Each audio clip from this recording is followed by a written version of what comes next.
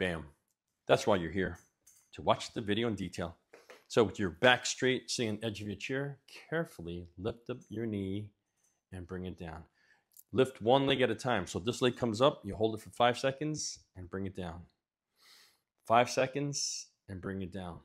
So you want to do this 10 times. After you've done one leg, go the other leg, 5 seconds, bring it down. Again, same amount of reps, 10 each leg. Then you want to lift up your leg and hold this. It's a little bit harder.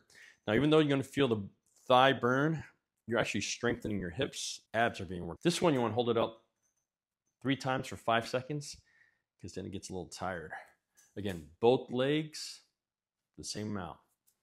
Now for the abs, if you bend the knee and you stretch it out, you're working the abs and also the hips. But if you make a circle with your knee bent first, 10 times, and you bring it out straight right into the same leg twice, you're gonna feel that work your lower abs too. Again, circle with the knee and circle out, leg straight. And this one's a little bit tougher, but I'm sure you could do it if you're ready for it. Grab the bottom of the chair. Just gonna lean back a little bit to support yourself and lift up your knees. If your knees are bent, you should feel it more in your abs rather than your legs. A better challenge is move towards the tip of the chair or the edge of the chair without falling down. And bring it up again slowly. When you're at the edge, it allows you to lift up your knees higher. This one, 10 times. If you could do it 20 times, you're a super person.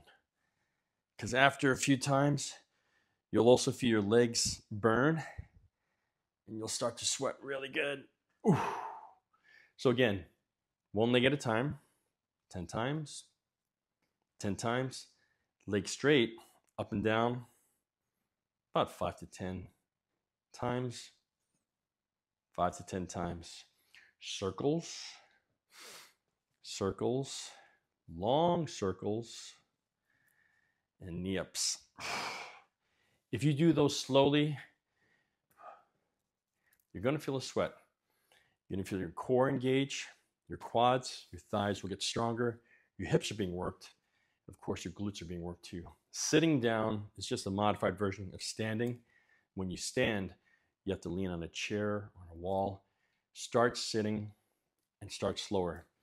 The repetitions, the duration, and how often you do it in terms of how many times a week will affect the way you feel, tighter and toner. But remember, plenty of water, eating the proper food, processed foods, down or less or none, and get good sleep. And that's how you get a stronger body, stronger mind. Stay tuned. We're getting closer to what you're asking for, that program. I'll keep you updated. Try these today.